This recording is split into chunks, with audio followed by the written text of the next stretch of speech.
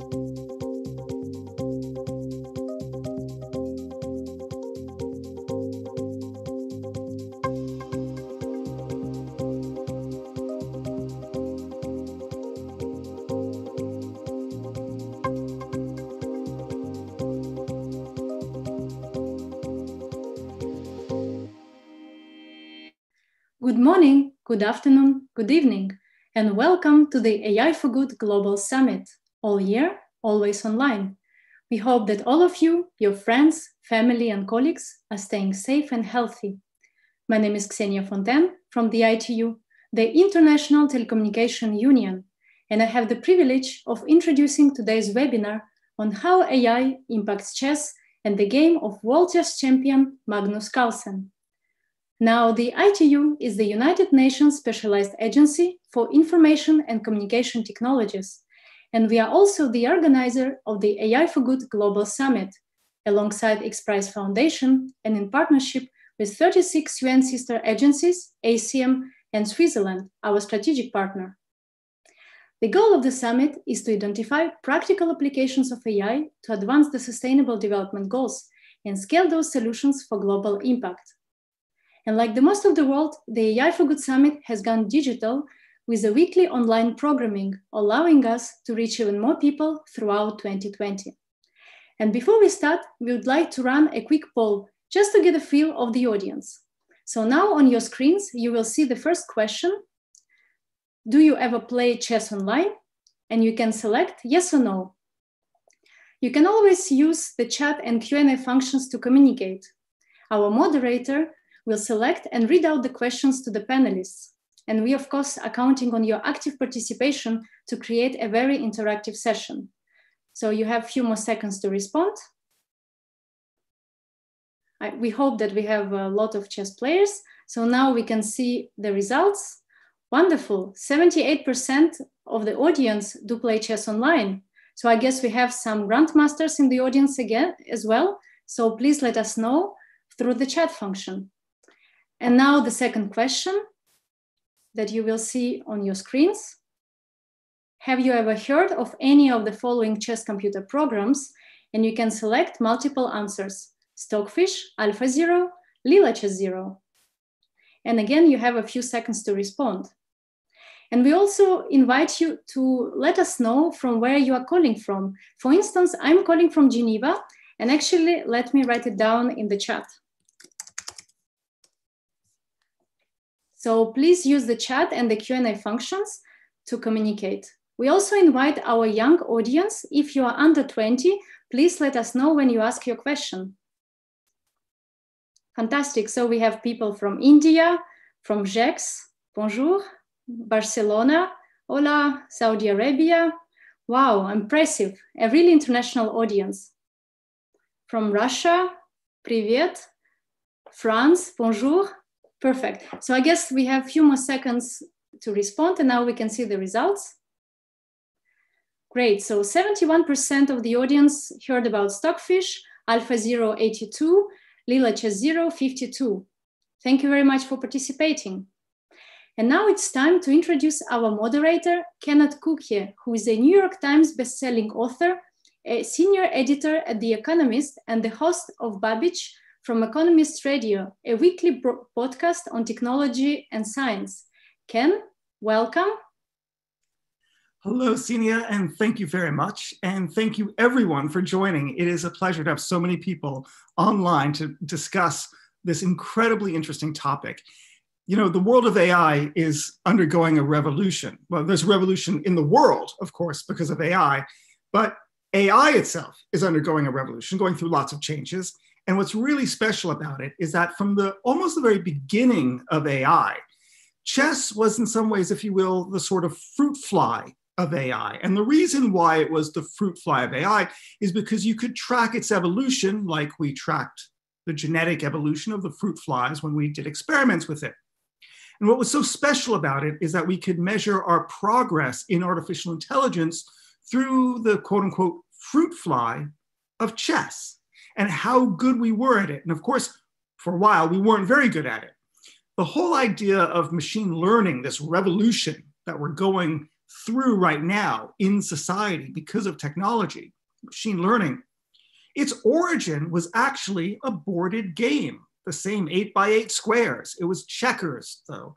Arthur Samuel created this in the 1950s, working at IBM, that would actually look and create a probability table, very intricate, of what move was better and would most likely lead to a winning board versus a losing board. Since then, of course, Deep Blue in the 90s, Kasparov. And then AlphaZero just a few years ago from DeepMind. Today, we are very lucky to have two formidable people to think about these issues on our panel.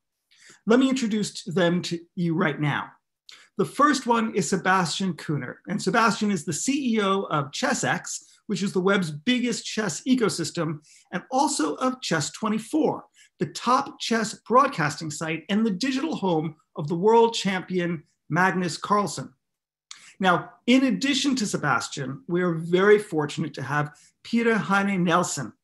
Now, Peter Heine himself is a Grandmaster. He earned that title in 1994. He competed a lot in the Danish chess championships in the 90s and 2000s and won 5 times. But what's really special is that he has been the coach of Magnus Carlsen since 2013. And before that, he coached Viswanthan Anand between 2002 and 2012. So we're really pleased that Peter Heine can be with us as well. Most importantly, a lot of thanks to people. The ITU deserve our thanks, as well as you for turning up and showing. But you can then thank all of us by giving us lots of great questions to respond to in the chat function. And we're going to go on to questions very quickly.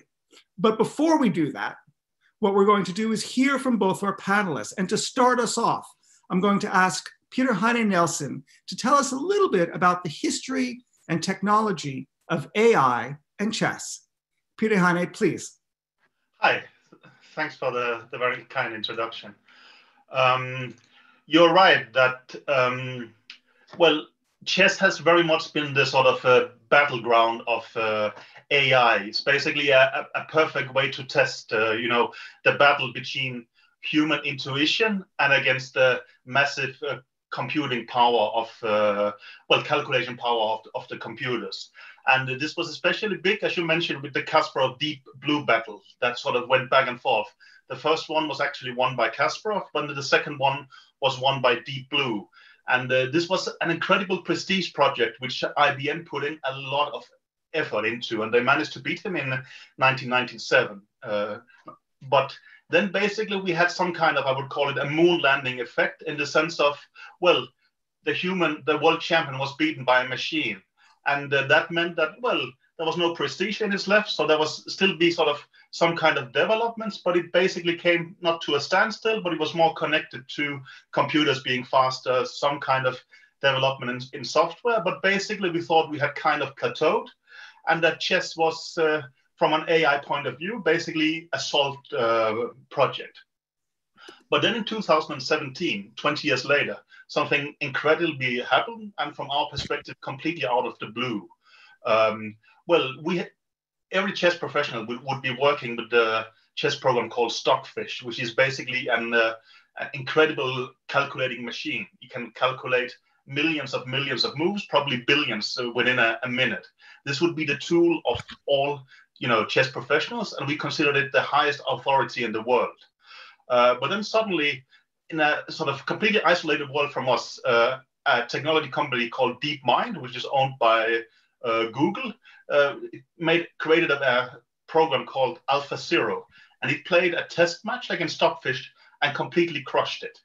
And if we didn't see it, we wouldn't think it was possible. We simply at that time, we thought Stockfish is very close to perfection. It's basically like having a pocket calculator that can calculate things perfectly. We simply had it as our biggest authority, but it got completely wiped out in a match against AlphaZero. And this was, well, obviously an incredible moment for us. You can imagine that suddenly, well, everything we used to believe was true, we suddenly had to doubt and such. And also we had to understand very new things because, well, they were talking about self-learning, they were talking about neural networks, and they were talking about tabula rasa, which was terms we had never ever heard about before. Also, if you look at the picture on the left, you can see that, well, they did chess, but like IBM's Deep Blue was solely a chess project. What DeepMind was doing is that they made a general algorithm that could solve, in principle, any kind of games. So it learned to play chess better than anything we'd seen before, but also shogi, a complex Japanese game, and Go, another complicated board game. And this was basically sort of mind-blowing to us. And the way they did it was also very shocking. The sort of story had always been, we're talking human intuitions against machines' calculations. But what they actually created is a computer with intuition. It sounded completely insane at the time, at least to us from the chess world. But it's, well, very much what it's done. And, well, I've taken a slide here from a book called Deep Learning and the Game of Go. And, well, the example is a very stupid game. Well, imagine that we can choose a number from 1 to 500 times, and the one who gets the highest number in the end wins. Well, any human can, of course, do mathematics. So we will just choose 5 every time, or we will get to 500 and win. But for a computer that can't do mathematics, but only self-learning, you can see the curve.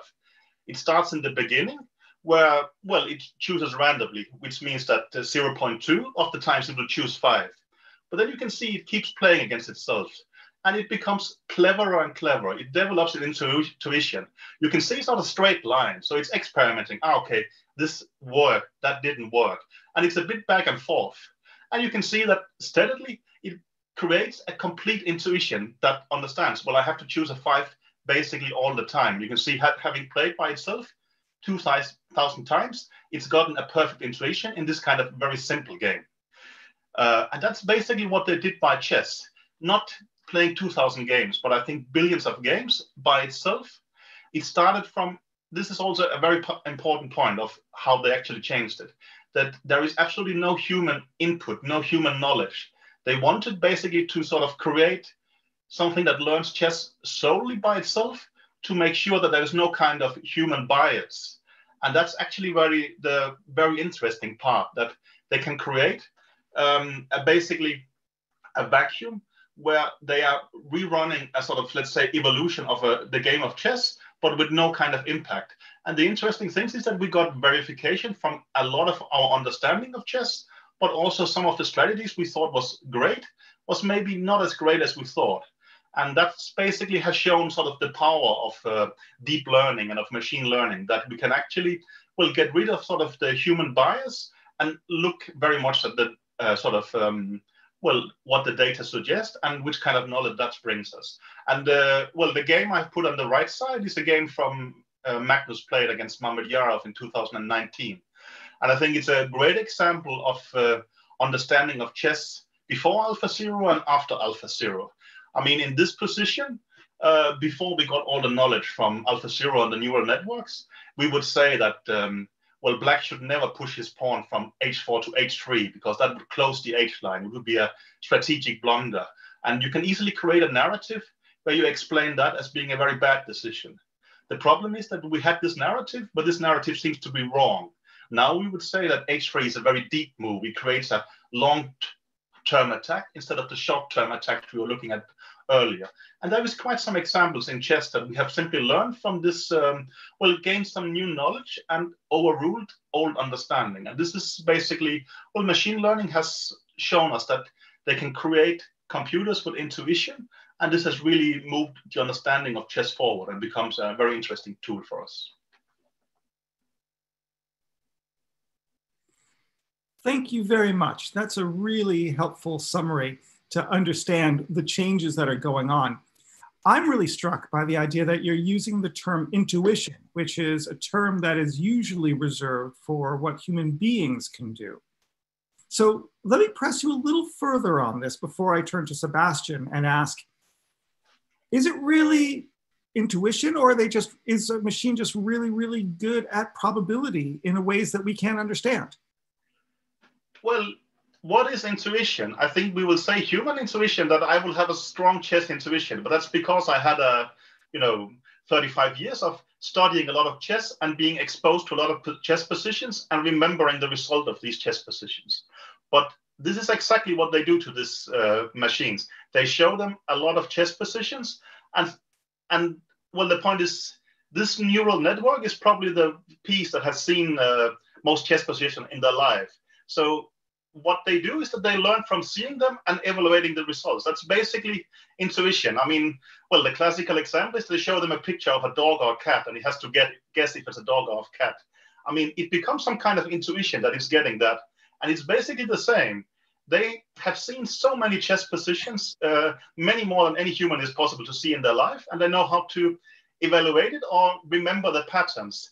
I cannot describe it with any other word than intuition. I understand that it shouldn't be possible, but well, I mean, you asking the questions, I thought exactly the same in December 2017. And if it wasn't because I have seen it work, I would say it's not possible, but it seems to. Now, I'm sure we're going to come back to this. For the moment, I'm going to embrace your idea that it actually is a more enlightened, sophisticated pattern recognition rather than intuition, because I'm going to want to come back to the idea of what humans can do in chess and in life versus what artificial intelligence can do in chess and in life. But let's start off first and bring Sebastian into it with the macro view, which is, how is AI disrupting the game of chess? Sebastian, let's hear from you. Hi, Kenneth. Yeah, thanks for having me.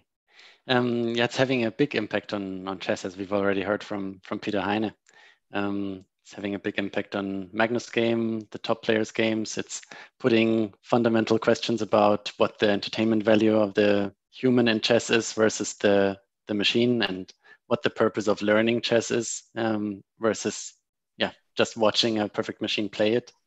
And we can derive much larger things from it beyond chess, like you've already insinuated.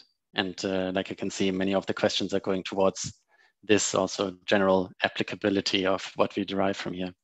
In chess right now, it's affecting all areas. We're working on anti-cheating in this area, where AI can be a big help, where many of our algorithms are already AI inspired in this area, and working on the next generation of that.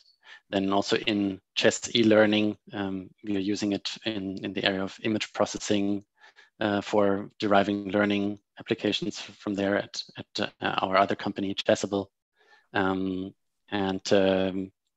a way, you could say that our whole Play Magnus group was also inspired at the very beginning by the idea of creating algorithms that in some way, shape, or form behave like Magnus at different age levels, kind of limited to that intelligence at that age, you could say.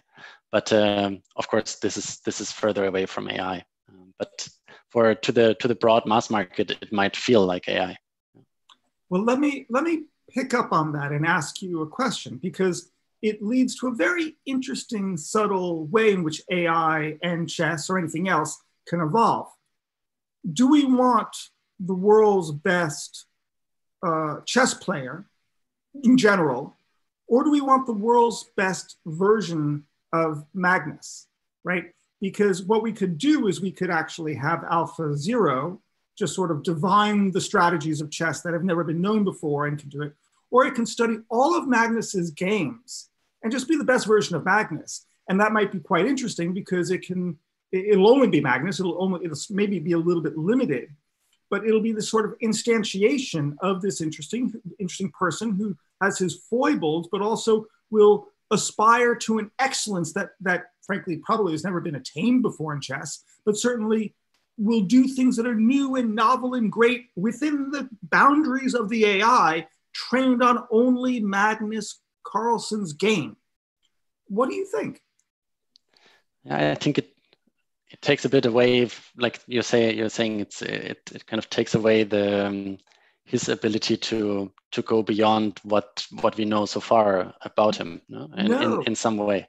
No, I think it means that you might have players who will say, hey, I only want to play Magnus because I want to play Magnus. But there's other players who say, I know that Kasparov would have bit the dust if he was playing Carlsen, in a 5-game or 50-game match. But I still love Kasparov's game of play, in particular, the sacrifices he made. I mean, playing styles, imitating certain playing styles. Kasparov. Yeah. I mean, I personally at least think that exactly what makes humans human, that they make errors, is the interesting thing to watch in chess. But of course, there's also the broad string of people that would like to see these perfect versions of a certain playing style playing each other. So it depends a bit where you want to evolve the game, and if you see it as a mathematical expression of beauty or as a human emotion and mind. So you could have both, and I think in a way the engine world championships, computer engine world championships that also exist in chess are like representing one of those strings. And then things like the Magnus Carlsen chess tour that we are running now is maybe goes more towards the shorter time frames, shorter time controls, and is pushing more towards the human emotion side. Right. Peter Heine, how do you see AI chess evolving? And maybe start by answering the question that many people are asking. What does a chess trainer or chess coach actually do? Yeah, good question. I think he does like in most other sports. I mean, he helps the player develop within their fields and sort of sharpen their skill set. But of course, chess is a very specific sport in the sense that, as we debated, the influence of the computers, now the influence on AI. And from my perspective, it doesn't matter if I like it or not. It's a premise. It's there, so we have to be able to use it. And I mean, that's more or less the point, that the players are playing against another human being. But we have computers who can evaluate their play, who can find leaks in their play, who can suggest new ideas. So everybody is using computers and AI aggressively in order to try to get an edge towards your opponent, or try to make the disadvantage lesser so. And whenever some of Magnus's opponents are playing a game, I will of course try to analyze it with my version of AI. While when Magnus are playing, all his competitors will try to see, okay, maybe we can attack Magnus like this the next time or so. And especially before there is a world championship match, I mean, Magnus's team, as well as the team of the opponent, they will lock down in separate camps. They will train for half a year. They will try to map out their strategy. It basically becomes an arm race. I mean, we try to develop strategies. We know that they're going to surprise us, so we will try to surprise them their surprises, and etc. etc. And there we use all these kind of electronical tools simply because they are so powerful. I mean, maybe it was more charming in the 60s, where you will get your opening ideas going for a walk or something like that. But that's how the world is in 2020, and we don't really have a choice. So that's what we do.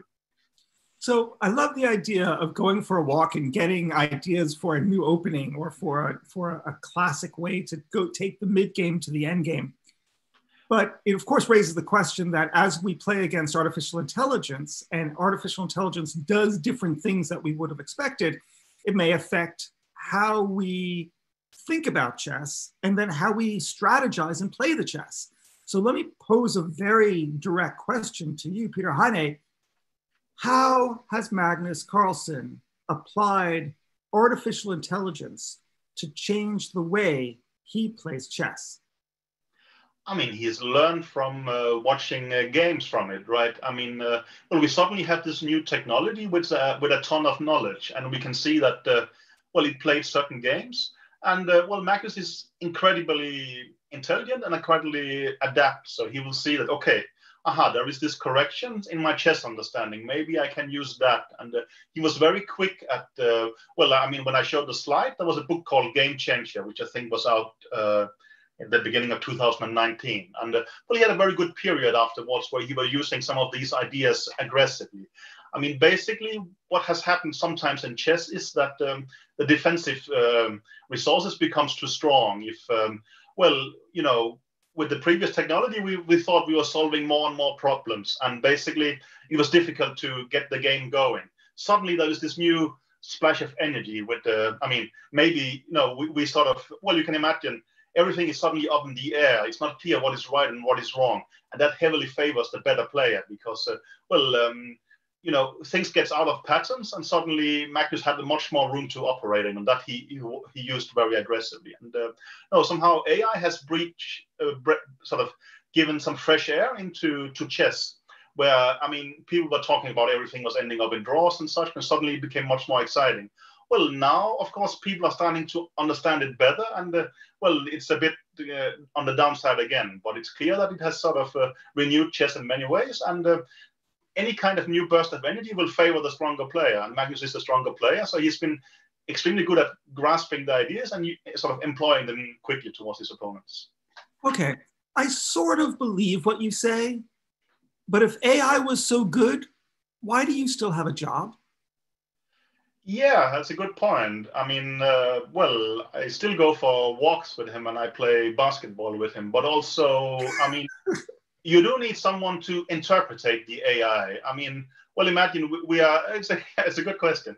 We are playing a tournament, right? I mean, Magnus has to play an important game tomorrow. He still needs to get 8 hours of sleep. He needs to be completely fresh. He needs someone who is, well, whose night's sleep is more dispensable to actually work with the AI at night and such. Maybe you can create AI that can do that as well, and I will have to do something else. But I mean, you still need someone to interpret it. And well, imagine we go for a walk and Magnus has some chess ideas. Well, it's my job to insert it into the AI, to debate with the AI. Did Magnus have a point or not? Can we use this tomorrow and such? Or can we use this in half a year? So, I mean, there still needs to be some kind of assistance working like that. So, I mean, at the top level, there is still use for guys like me. But I think it's a good point you have that, well, in 50 years, we might have a problem. But that's good. It's not, I'm not the only species who will go extinct, I'm afraid. Okay, well, I think we're going to come back to this because I want to probe you more about the issue of the human versus the machine. But let's turn to Sebastian and let me ask you, how is AI changing what you're able to do on your platforms to help young learners at chess become better players and turn better players into great players? Yeah, so it's on chess platforms nowadays, it's about a range of things. So on the one hand side, you have the post-game analysis and recommendations that you receive after your game. So on Chess24, when you play a game of chess, it will analyze which openings you have played and how you've behaved during the game and recommend you the right kind of video courses that we have on our website. There's the Play Magnus apps where we have these different playing styles, like that you alluded to earlier, that aren't AI in the strict sense, but they can be expanded into this direction, and kind of have an algorithmic basis that makes sense to look into for the future. And then it's about a lot about the error finding of like how do you tell someone what they could have done better? And from there, then the question is, do you tell them directly to improve this or that, or do you derive from that the recommendation, for example, which human coach they should be working with?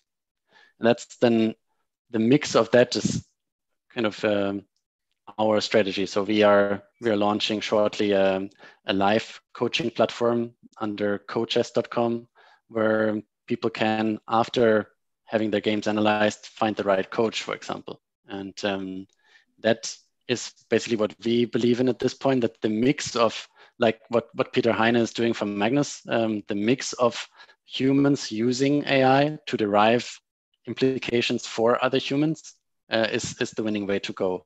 And until we reach a different AI paradigm where AI is beyond anything. So we have several questions from the chat that's online right now. And I'm going to ask the first one, and it comes from a person named Nelson. And he asks, are grandmasters training themselves against AI opponents? I suppose not just using AI for training, but learning actually how to play against AIs in particular. Yeah, I think we are not really playing training games anymore. I think also that, well, in 1997, computers beat the world champion at the time. Somehow playing games against computers has stopped becoming interesting. I mean, we would lose to our phone. I have lost to my flight seat, for instance. I mean, there is simply, I mean, they are too strong. It doesn't make sense anymore. But we can debate chess with them. We can analyze our games. And well, it basically, you know, you have some kind of creative human idea, you show it to them and you get their verdict. And you can, sometimes you can convince them. They say, okay, maybe it's bad. And you say, maybe what about this move? And well, you have some kind of dialogue with it. And that's actually the interesting thing with the neural networks that, well, we were used to this that sort of would often refute our chess in a sort of brutal way because it could calculate very far. But now we can also debate, as I say, I mean, by analyzing with the neural networks who will show some kind of intuitive feeling. And that's, I think a lot of people are learning from that at the moment, reading books, analyzing with them and so on. And I mean, there is a lot of knowledge there, but also, well, it's a knowledge that you will unlock by watching them or by basically asking them questions. I mean, you know, well, it's a passive unit, right? You have to sort of push it to be able to understand its, you know, possibilities and the knowledge to extract from it. There's another question that we have, and let me, it builds on what you've just answered, Peter Heine. So let me state it, which is from Vladimir Potkin, and he asks, is the game of chess where we can evaluate the AI decision and AI can evaluate the humans one, does it help to make AI and humans become closer in future terms? It's again, this is too abstract a question for me to solve. I'm a chess analyst. That sounds more philosophical in some way. I would say it's hard to say, but I think that, well, the neural networks definitely has become much closer to the way human thinks than how it was earlier. So I think they are also helpful to understand how humans understand the chess position and such. But I think, as far as I understand, they are still a bit like the human brain, that you can see the output, but which process goes on exactly is more difficult to define. Let me try to maybe take a stab at an answer, and to say that there's an imperfection in AI and it has to do with values, because AI doesn't know what the values are, it doesn't have a sense of values, and why would it? It would need to be encoded and enshrined with values, and you'd need a training set of data to teach it, so you wouldn't. So let me give you an example of those values by way of an analogy. So in the Khan Academy, which is an online free educational service where kids can look at videos and learn things, as well as take tests. What they found was that if you have students, if you hit people up with really difficult questions all at once, the student becomes demotivated, becomes psyched out, becomes disappointed, and therefore doesn't return. But if you start them off and have them get a few questions to build their self-confidence, they'll do really well. And other online platforms have noticed that as well. And within the AI, you'd be able to find out that you'd be able to increase engagement and speed up the learning of someone who's learning chess to become good, to become great, by allowing them to win. And you don't just always crush them all the time, as it's uninteresting. But here's the deal. You wouldn't know to build that feature in to support humans' self-confidence unless you had the idea to do that, because AI on its own wouldn't have done that. So the lesson here is that unless we have human beings sort of in charge of the AI and directing its values, the AI just simply becomes a really good pattern recognition engine, but not really at these higher levels of performance in the way that we want to help humans in their lives. Yeah, but I mean, there's also the whole track of explainability in AI, which is trying to solve this. Of course, it isn't solved yet, but that will have a big impact on chess as well. Well, so how so? Well, I mean, when you reach the level where you you can explain some of the thoughts that AI has in by discontinuing some of the strings of thought, but focusing on some others and visualizing those. That is also an interesting way of learning in chess, and there are approaches of that going on and of transferring that to general decision making. This is something that is interesting for all people in chess. So as you were speaking, Sebastian, another question popped up, and I think it seems to be relevant to this, which is, and it came fleetingly, so I don't know who asked it. It's in the chat. Is he playing any games today? And it poses to me the question: Does Magnus play any games that are not chess for the purpose of improving his chess game? A sort of, if you will, human transfer learning in which Catan or tic-tac-toe makes him a better chess player. Yeah, I can just quickly show. So here we have our Magnus Carlsen chess tour with the Lindora's Abbey Rapid Challenge. Is the tournament that is going on right now. And here we have today like the game of all games, so to speak, Magnus Carlsen against Hikaru Nakamura, starting at 3:30, and you can watch it directly on Chess24. So that's kind of the big innovation we have made during the COVID-19 or coronavirus crisis to host the first big online tour in chess. And that's going into the semifinals today, the second tournament. But to go back to Magnus, I think he likes to do things that are basically not putting that help him to relax. So he's very much on and off but Peter Heine can give the better insight. I mean, he's playing a lot of other games. I mean, we're playing football, basketball all the time. We also play various card games and as such. And I think, I think that I saw some research, for instance, that also debates that should a kid, who is the most successful? The kids who have done a lot of various sports or someone who's specialized in one thing? And they often tend to think that those who is doing a lot of sports actually manage to get an abstract understanding of how to solve complex problems. And even though that they're not directly the same, you learn to solve new kind of situation. And I think in that sense, it's quite helpful that you are capable to play all kind of games. But of course, there are many games that are similar to chess, and probably, for instance, playing some game like shogi would not be so helpful for Magnus because the overlap is huge, and that means that some intuition you have in chess could actually get a bit altered by the input. So probably you need to, when you're at the absolute top, you also need to keep somewhat distance to things that are similar but could somehow hurt your incredibly strong intuition. But I think also, Magnus loves competing, and that's a great way of doing it. I think also competing is a great way of relaxing. And I mean, not that it relaxes you, but if you're playing a football match, you actually stop thinking about you have this important tournament. Imagine if you play a world championship match. If you are just going for walks, you would think about it all the time. But if you are engaging in something else, you actually manage to rest your brain a bit. And so he's doing a lot of competition, I think, in order to, train himself, but also I think he's finding this interesting and it somehow relaxes him. So let me pick up on this and ask the question: is he learning or is he optimizing? And the difference is, does he need to become good and stay good? Does he need to learn new information, or does he just need to optimize what he already knows? Well, I would almost think that he only needs to optimize, but that's maybe, it becomes arrogant, but I think Magnus is clearly the strongest chess player in the world. So it also becomes a bit of a matter of what is your objective? Do you want to stay the best, or do you want to maximize your potential? Luckily, I think people don't really talk about these things. They do it. Also, I mean, we are not training in a, let's say, organized way. It's not like, let's say, a football team where, we're training from 8 o'clock till 1 o'clock and we're doing these repetitions.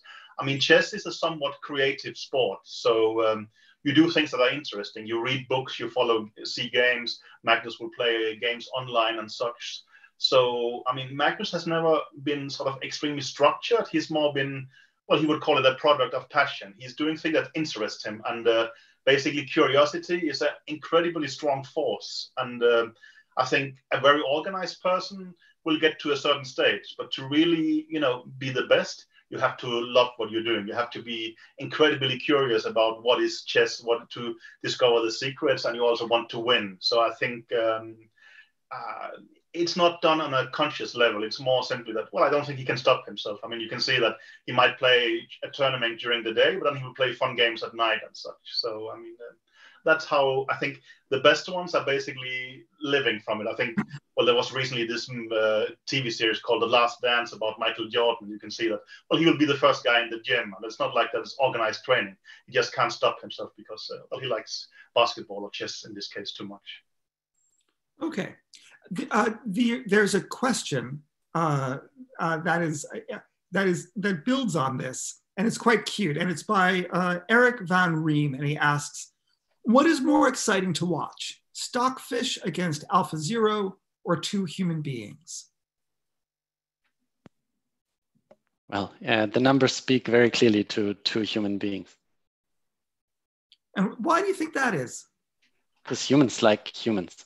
Humans don't love to watch something that is better than them and has no flaws. Like just like, will we ever want to watch the FIFA version of two football teams against each other? No, like it's completely meaningless. Well, okay, I mean, maybe one day we say, okay, we have abstracted all of our knowledge into these, and they make the perfect moves, but it's just one level removed from us, and that removes empathy and therefore interest from us. That's how I feel about it. I mean, it takes so long. I mean, even the Blitz game that's being played by Carlsen and Nakamura takes an hour, but I could watch Stockfish and AlphaZero in 4 seconds. Yeah, you can watch anything in 4 seconds if you speed it up, the recording. I mean, Actually, although it could speed up the recording, I chose 4 seconds, as some of the people online may know, because that was the amount of time that AlphaZero played each of its games when it was creating its own training data. It was programmed to actually play each match at 4 seconds. And of course, it might have come up with a different strategy if it was 5 seconds or if it was limited to 2 seconds. Yeah, I both agree and disagree with Sebastian. I would say that, well, of course, watching human plays is the most interesting. I mean, well, you root for one of the players, you have emotions involved and such. I actually think watching computers play against each other is very interesting. But I understand, and I'm a huge minority. I mean, we are 10 people doing it and discussing it and such, and it's interesting in an academical sense because I mean, well, you can see they try and push the boundaries of how you can play chess, and it's very interesting in scientific sense. But in a sports sense and an emotional sense, of course, Sebastian is correct that well, it becomes quite insane to sit and root for Stockfish or for AlphaZero the whole day, right? I mean, well, you want to hope for the Norwegian or the American or the Russian and this guy or that guy. So as a spectator sport, it makes little sense. But in an academical sense, and if you look at chess as an academical discipline where you want to see optimized strategies, it can actually be interesting, I would even say beautiful. But I mean, I understand that Sebastian is working on making chess for the masses, and that's probably a wrong turn in that sense. No, but of course, I agree with your point that from the beauty perspective, it's nice to watch it. So we have a question from Abe Yamare, and what Abe asks, and I'm going to develop it a bit more, is: do you think AI will develop emotional intelligence in the near future? And now let me develop this idea of emotional intelligence. AI doesn't know mercy, and AI isn't cruel, but a great grandmaster playing his or her lesser can take a game and where the person's going to lose and draw it out by an extra 15 moves just to twist the knife for fun and see the person squirm, right? So I pose the question, will AI develop this emotional intelligence, as Eve asks, and if so, will it be merciful or will it be cruel? I mean, I'm from the chess world, right? I mean, the reason chess is so good for, AI research is that there is a result that is either a 1 or half a point or a 0. So it's extremely definable. As far as I understand, this is, let's say, I mean, you're also using neural networks in self-driving cars. And there, these things actually come into play. I mean, well, imagine some very, bad situation where the car actually has to choose: am I going to hit the cyclist or the opposing driver? And well, what matters in these situations? There you actually suddenly have an ethical choice that has to be taken by a neural network and such. I have no clue how they do this. I'm a chess grandmaster. I operate in black and white and such. I mean, these are much bigger challenges, and you can maybe call them soft or more difficult challenges in many ways. I have no idea how they will solve that, to be honest. Let me say that if there's anyone who is an AI expert and not just a chess expert who's on the chat and on our call right now and wants to answer this in the chat and also send a reference if there's a paper that's relevant, please do, because it's an interesting question. Now we have others as well. And one is an anonymous person is picking up on a question I've already asked, but I didn't press hard enough and we didn't get a good enough answer. So let's build on it and look and say, the question is, what's the most surprising discovery that Magnus has derived from AlphaZero's way to play? That one's clearly for you, Peter. Yeah, I just want to say on the previous point, like probably also depends on who evaluates if something is cruel or not, because AI might not find it cruel. No, I mean, well, it's a good question. It's also a bit of a personal question. I mean, Magnus is a competitive person. So he's trying to win games later today. So to, give the exact secret of what is it that Magnus is most impressed with by the AI would probably be a mistake and such. But, well, I mentioned some things that we talked about. The flank attack was very surprising. I think also I've written some article debating that where we used to think that king safety was hiding the king away, then there can also be king safety in the open space and such. There is definitely some new things, but I think also, well, if people want to understand what Magnus has learned from AI, they should look at his games. I mean, he's trying to use it against the opponents. I think chess is a competitive sport, so we should be allowed to have our secrets. Magnus' answers to these questions should be in upcoming games, not in a seminar. I'm sorry. That's a very fair answer. Even if it's an unsatisfying answer, it's a very fair answer. It's also a beautiful answer. Yeah? Deliver the answer on the court. Yeah, that's right. So, Sebastian, how is AI and strategy being taught? Can you actually, when you have a coach, teach young learners how to actually advance through the game? Are your instructors learning from AI and actually improving their technique of teaching and training? And if so, what are they doing? What are they learning? And how are they doing that? So we have, within our group, we have a number of products that take basically different roads towards this. So inside of our app suite, we have an app called Magnus Trainer, where it's more this creative approach of building your intuition. That is basically a guided path, kind of the way Magnus also liked to play around with his own chess learning when he was younger. Then there's Chessable, which is the largest digital marketplace for digitized chess books, and applies things such as spatial repetition to learning chess. And then that is basically the structured path maybe that you have alluded to, where a human also tries to bring the best structure into each topic, and then all those structures are basically competing with each other for delivering the best answers to users in this marketplace, and users can rate it and so on. And then Coaches, which is launching soon, is then there will be different categories of instructors. And some, the highest rated or categorized ones, will be going through a rigorous training program to deliver a certain quality standard in all their teaching that they do. And in that, we are developing all the tools to make them the best coaches, and those will again be technology supported. That's I think how much I can disclose at this point. Now, we discussed earlier this idea that how we design the platform and the values that we put into it affects the outcomes that we get. And one of the things that I think a lot of chess players sort of are surprised about, kind of sometimes pull their hair over, is the fact that it's the last bastion of society where there's very little gender diversity. Where are all the women in chess? Why is this a domain that is really still very XY chromosome? Yeah, so it's a minefield to answer, but I'll just try my best not to get killed.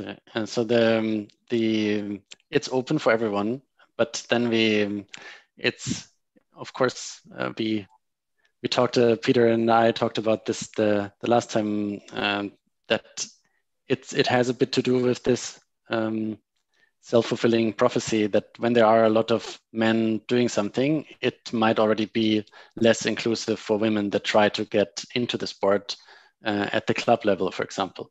Online, it might be more open because the gender is not so much in the focus when you're playing online. And then there's the other aspect of opportunity costs, that a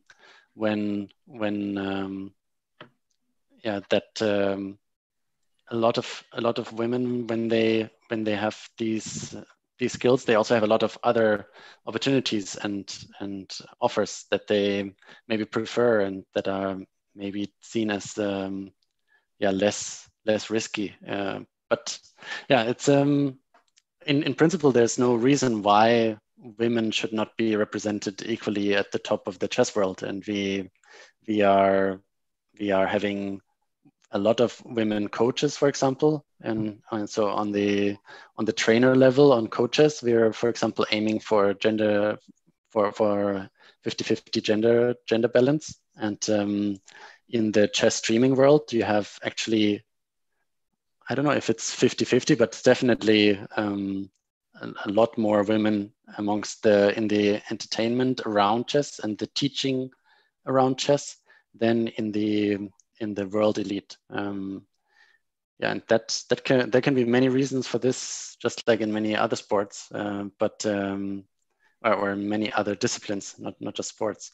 But Peter, you had also studied some papers on this topic, I think. Yeah, I mean, you're asking a very big question there. And there was an interesting conference in London last December. And the leading researcher on the subject would say it's actually a sort of umbrella of a lot of different reasons. I mean, a strong factor is just numbers. I mean, there is many more males than females who plays chess, and that also will make it more competitive between them. So, for instance, well, let's say in Denmark we have 100 female players only, and maybe 30 or 40 of them has actually reached the national team in one way or the other. So, I mean, it becomes, well, rather easy to fulfill your goals. And then the next step would be to do well on the international level, which suddenly becomes much more difficult, and we will see huge rates of dropout. And as Sebastian mentioned, I think also there is some kind of effect, like you can maybe see in, let's say, ghetto areas, that simply because the distribution is incredibly big, like 95%, it means that a lot of females will be discouraged to go there. If they go there, they will be treated differently and so on. And it seems to have some effects. There is, of course, also the debate if there is obvious physical differences that will explain it. And there could be some, according to the science. I'm not a brain scientist, so I can't really explain it and such. I asked Hu Yifan, the former women's world champion in chess, this question as well. And she said there is still, at the top level, there is also a physiological difference in how fitness affects the concentration when you're in a let's say like a world championship match that is like 12 days, 6 hours every day of hyper concentrated activity that burns thousands and thousands of calories. But yeah, I'm not the ultimate expert on this in the world. I understand, but chess is not so often decided by physical factors. Okay, sorry. Yeah. Kenneth. So it sounds to me that you want a female leader if your country is undergoing the COVID-19 pandemic, but you want a male grandmaster if you've got a 16-day tournament. Is that how it's going to come down?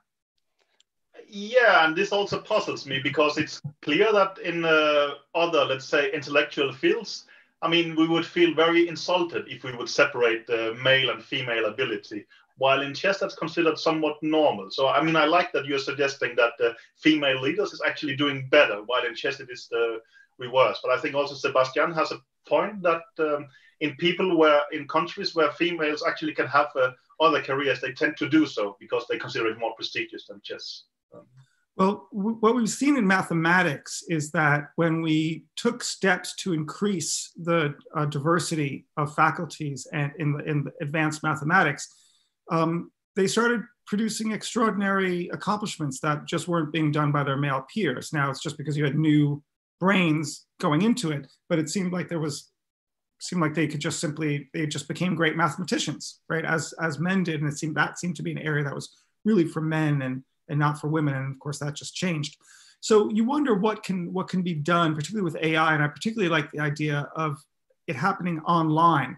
We know that during the work from home ethos, because of the pandemic and Zoom, a lot of introverts who don't perform well in a public setting are doing really great work in their companies through Zoom because it somehow gives them that confidence and protection. And so you wonder if you're not going to have online with AI more women, if you encourage them, coming into chess and advancing into the higher ranks of it through AI and online chess, where they might get discouraged if they went to their local chess club meeting. Yeah, I think actually years ago there was done some scientific experiments where they let females play online against someone who didn't know that they were a female, or vice versa. The female wouldn't know if she played a male or a female, and that you could see the female improvement actually getting better. Sort of the idea was to prove that there is certain structures that was keeping them down, but there was also other experiments going in a different conclusion. But no, females in chess is actually very popular among scientists because it's a very interesting field of study. But the ability to actually get a lot of females to play has not really succeeded yet. But it's a work in progress, I would say. Now we're coming up against time. We're supposed to end in 4 minutes. So we have just simply time for a final question. I'm going to see if there's what we have from the people online. And let me see, there's two that I think are really interesting. One is about whether chess will become an e-sport. And then the next one, which everyone thinks, is will AI, after winning chess, go into all other areas of human strategy and mastery?